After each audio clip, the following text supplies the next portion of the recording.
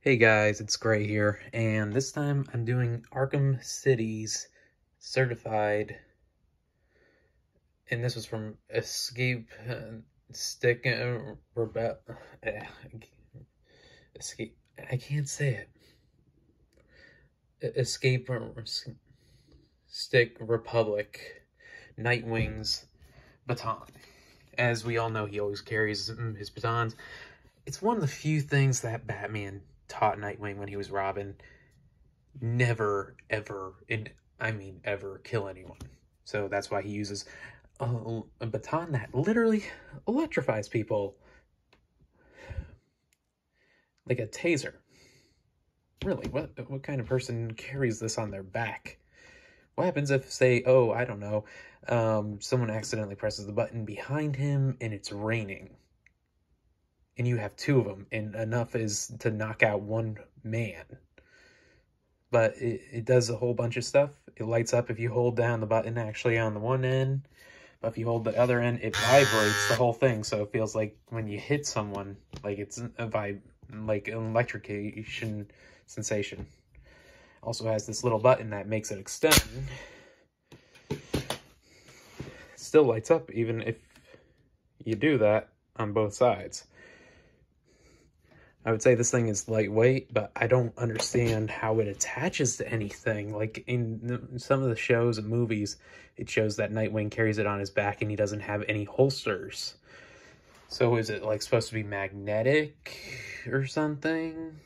Like, I get the Nightwing mask. That makes sense. It looks just like his old Robin one.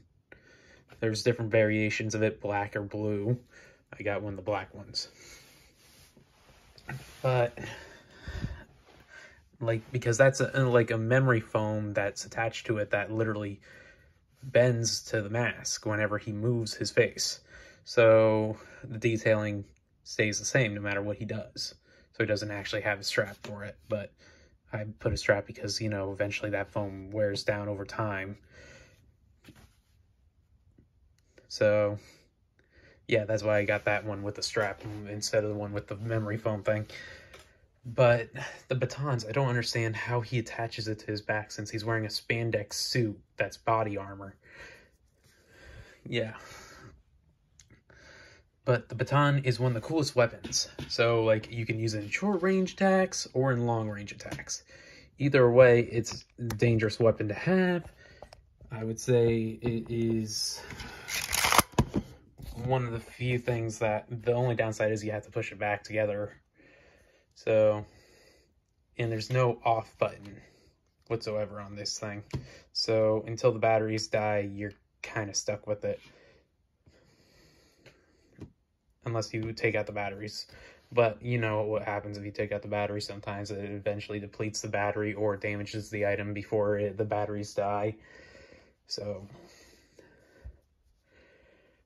but yeah, this was actually based off the video game Batman Arkham City. So, but it is cool, though the only downside is you have to use the small batteries, and it even shows you what size or which type on the bottom of the box. It says batteries not included. Please do not dispose of the batteries. Do not trash this. It is actually, weirdly enough, not recyclable either. But it is one of the few things that I bought it cheap, actually, at the Walmart. Now it's somewhat like 30 or 40 bucks now, which is shocking to me. I don't get it. I buy something for 10 bucks and then it's 40 or 30 bucks later.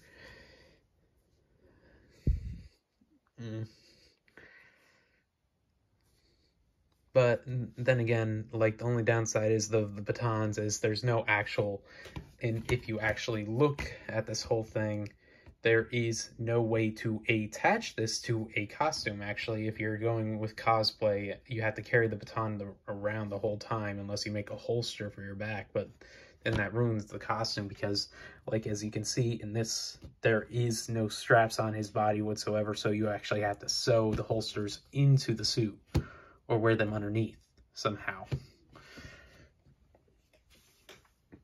But yeah, I would say everything's cool on this other than that. only downside is you would have to literally carry this around if you go to cosplay or anything.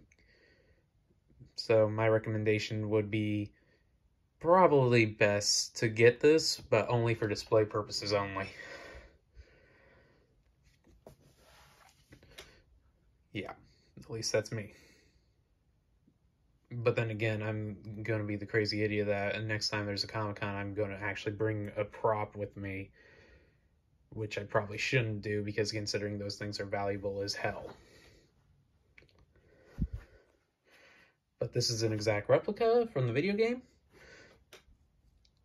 The only downside is that in order for it to make it sound like, and I'm glad they did this, like the button actually has to be pressed down on either side. So imagine holding this thing. You have to hold it like this with your pinky on it the whole time for it to keep on lighting the whole way through. Yeah, unless you duct tape that or something, it's not going to do anything for you. There's no hold down button, there's none of that. So, well, I hope you guys like the video. Please do like and subscribe. Have a nice day. Bye.